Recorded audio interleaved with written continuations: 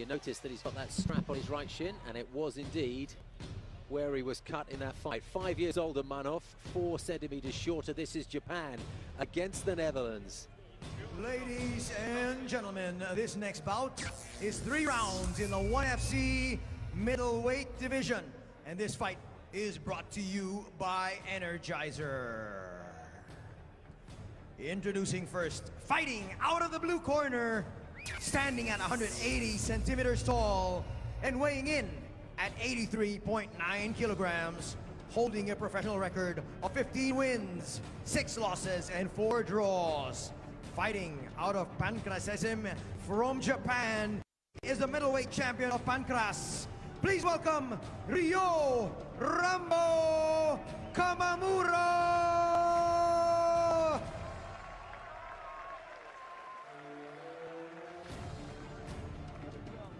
And now introducing his opponent, fighting out of the red corner, standing at 176 centimeters tall and weighing in at 83.9 kilograms, holding a professional record of 25 wins, 9 losses, and 1 draw with 1 no contest.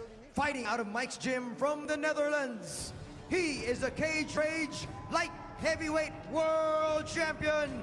It's Melvin No Mercy Manhoef!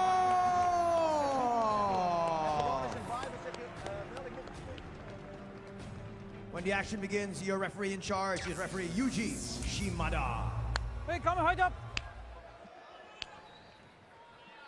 5 minutes, 3 rounds. No headbutting, not that growing. Don't go the fence.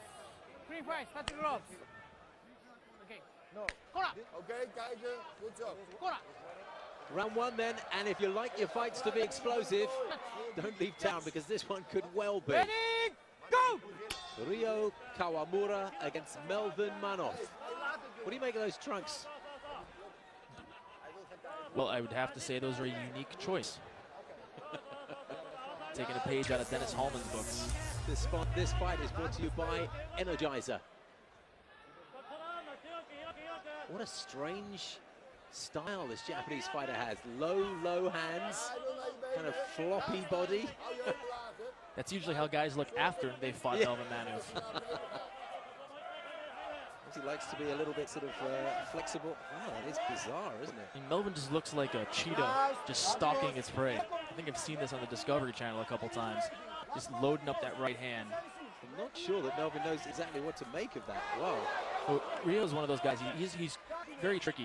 He's nice and limber. He's moving around. I don't think keeping your hands down may be the most beneficial way to fight Melvin Manhoef, but well, he may soon learn that lesson, but it's very unorthodox, isn't it, that style he has? well, he's just outside of Melvin's range, so his hands down don't necessarily hurt there, but another 8 to 10 inches in, and he's going to be playing in a really dangerous zone. I mean, Melvin's a very big guy, but he doesn't have the longest reach for the middleweight division. He has to really get inside to make some serious contact, but the crowd are recognizing that there hasn't been much contact so far in the first minute and a half. Getting a bit restless. You see Melvin's right leg is taped up where he had that cut from the last 1FC. And that cut was brutal. It was about 6 inches long and about an inch wide, and Melvin didn't care. He wanted to keep going. Just speaks to how just crazy and tenacious this guy is. Yeah, neither fighter wanted that one to finish, I have to say. But for everybody's safety, it was called off. There's been minimal contact in the first 2 minutes of this fight. Kawamura scores with a inside leg kick. Melvin has held center cage for the entire 2¼ minutes that we've had. Oh, well, look at this. Melvin Manhoef doesn't really know what to make of this. Well, I think Melvin is used to getting into those fights where it's, you know, K1 style. Yeah, see, you can tell he really wants to engage. I'm actually surprised Melvin's not taking the bait here by Ryo and engaging in a couple of strikes. Just getting inside, closing the distance. Not everyone will be able to relate to this, but the right hand snuck through. That's the problem when you hit a guy like Melvin Manhoef, is that every time you hit him, you're happy you're hitting him. On the same token, you're kind of pissing him off. Melvin's looking to step things up a bit. He's had enough of this. Gets in a little bit closer quarters. Sends that left hand out. You know, Real's putting together a good strategy, though. It might not be the most fan-friendly way to fight him, but by keeping Melvin on his toes and not letting him kind of figure out where his head movement's going, not letting him step those punches, he's giving him the opportunity to open up a couple of things that he might want to do offensively. Especially if he can irritate him, as you say. You never know what might develop for him. He's got that. It reminds me of, some of you will be able to relate, Bruce Grobbelaar in that European Cup final with the wobbly legs. Some of you soccer fans will know what I'm talking about. I wonder if he'll have just as much success as Brucey did. Different sport. Wins equally important.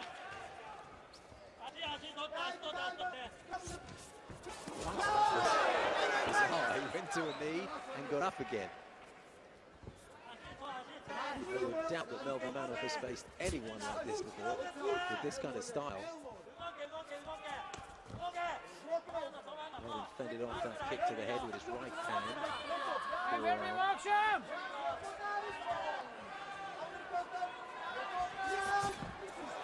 went Melvin, looking to land a big left hand, but he got out of the way of that one quite comfortably.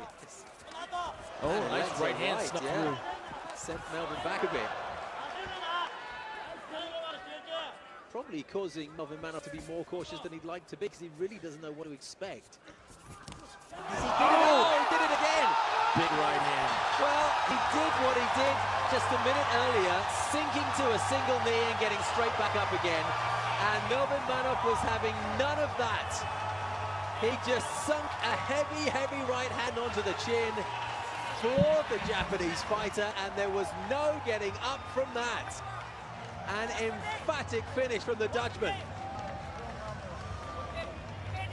A case of the most unorthodox style, not paying off at all. Directly above me, Melvin Manhoef is on top of the cage and taking his plaudits. What a big right hand that was.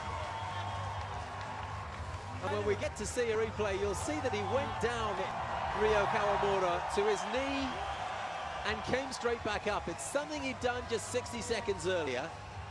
One of many things that he'd been trying to put the Dutchman off. There he goes. Oh, flush on the jaw.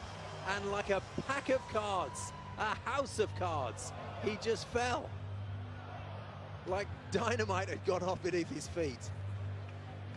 Explosive finish from Melvin Manhoef.